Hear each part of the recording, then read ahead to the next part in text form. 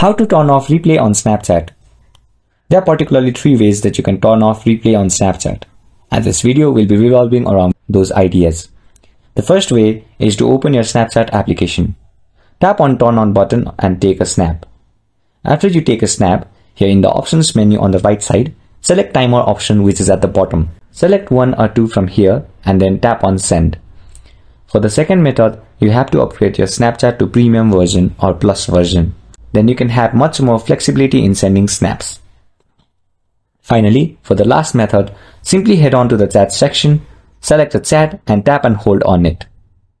Here, select chat and notification settings, then select delete chats and select after viewing. And with these ways, you can turn off replay on Snapchat and disable it.